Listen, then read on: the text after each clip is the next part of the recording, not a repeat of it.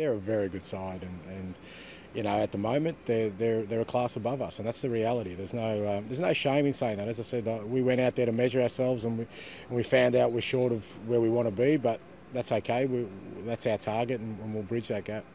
You know, there's no doubt in my mind there were times in these games where we had the best in the world on the rack, you know, and we had them backpedaling. And as long as we stay with that intent and keep driving, and that's got to be our ambition, because now if we've raised those expectations, we've got to start meeting them from now on. And not only that, once the players have faced the world's best, well, there shouldn't be anything to fear moving forward. It's not going to get any harder. The task isn't going to be any more challenging than what it was this past couple of weeks. I don't want to keep going in as an underdog. I don't want to keep going in as a country who surprises, gets surprise results. I want us to be a country that's feared, and you know, we've done it in every other sport, and there's no reason why we can't do it in this.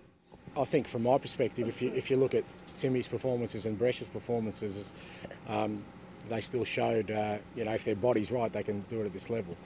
It'll be as much their call as mine.